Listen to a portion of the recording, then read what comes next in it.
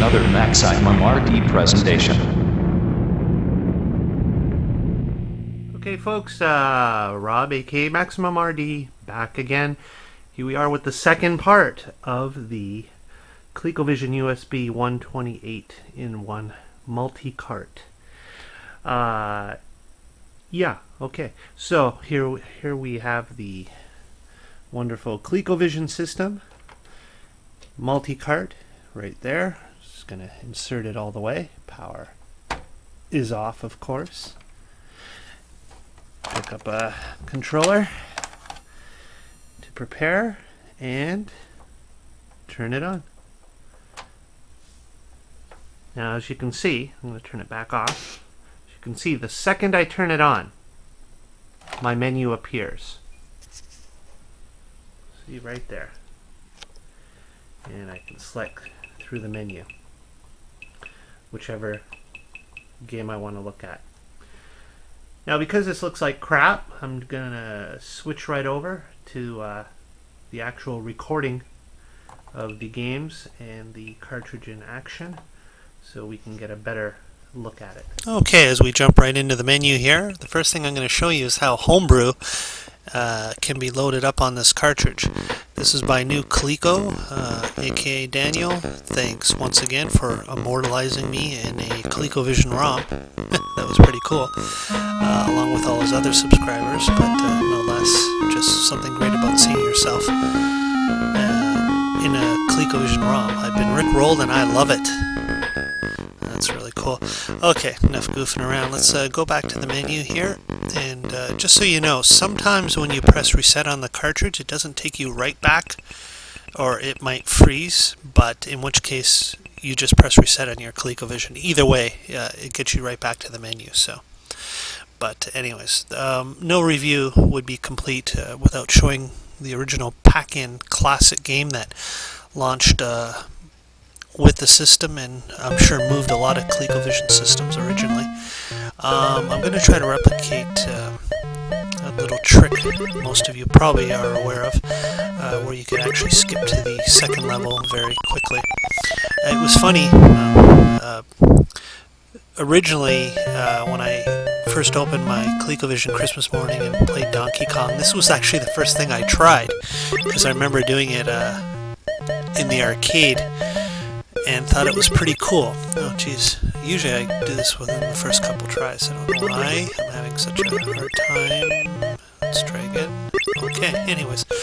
But I remember thinking as a kid, wow, okay, there we go. It is just like the arcade game. You know, you even recreated the glitch. That was pretty cool. So, anyways, moving on back to the menu here.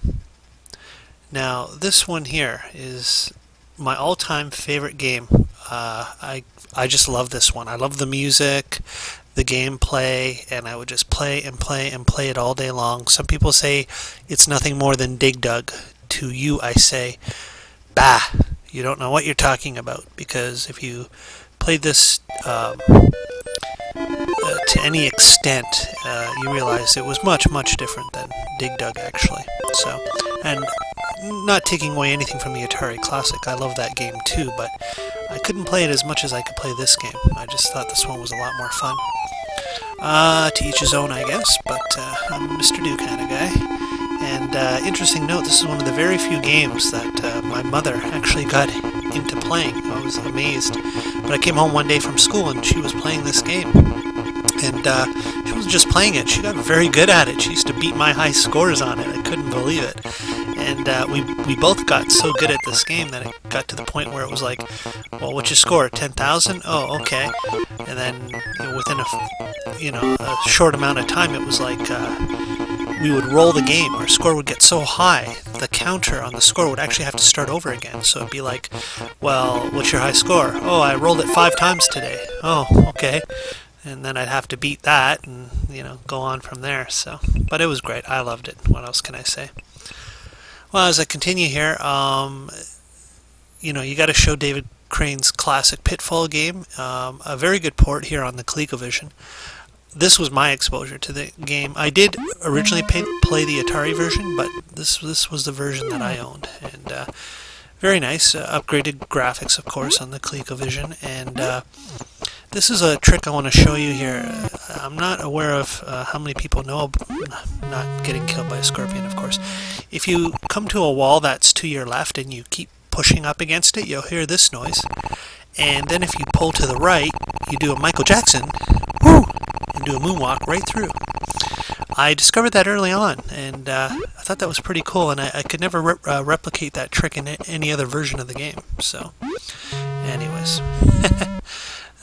Well, things you find as a kid, you know.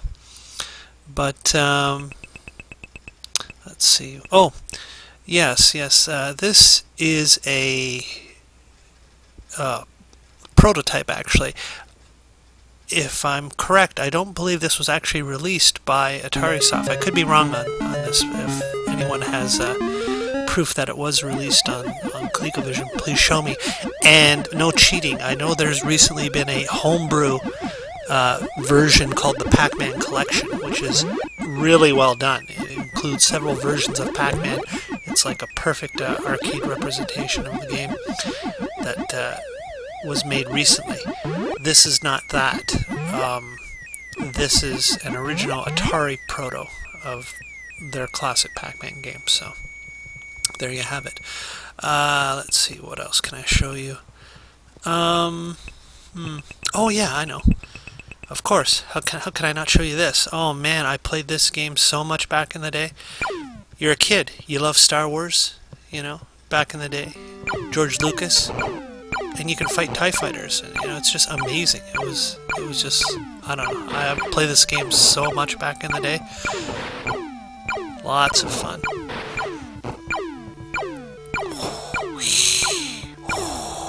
The Force is missing in this one.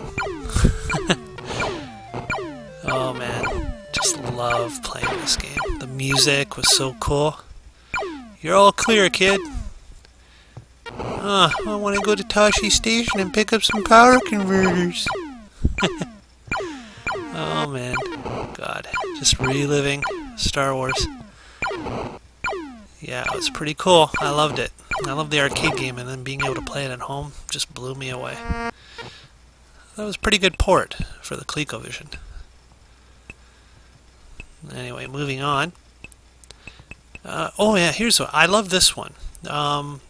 Again, this is one I don't hear a lot of people talk about, but I really enjoyed it. It was different. First thing that grabbed me was the music. I just love that tune. It just stuck in my head all day long while I was playing it. After I played it, I loved it. But anyways, you're an art thief in a museum, and as you can see, you pick up keys. You have to watch out for lasers, little robotic sentries that try to take you out, and conveyor belts, elevators. It reminds me a little bit of Keystone Capers, I guess, like on the Atari 2600, but it was just different. I like this one a lot. This is a really cool game. And again, that tune just sticks in your head. Lots of fun.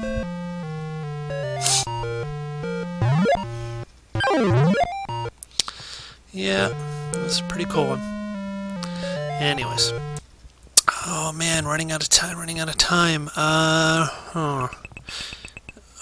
Oh, okay, I know one. That's not typical. I always like to show the ones that aren't the most typical. This was funny because I remember being, you know, being a young kid back in the day and just thinking, wow, voice synthesis. Well, I probably didn't think voice synthesis. I probably thought, wow, voice is cool. You know, any voices you got in early 80s computer games was just astounding. So I thought it was pretty impressive. But anyways, well, I think I'm getting pretty close to the end here. I'm going to have to stop recording. So once again, big thank you to Stephen J. Tucker for an amazing product. This and many other projects can be seen at the website, www.atarimax.com. Check it out. Check out more of his products. Support him, and we can have great projects like this.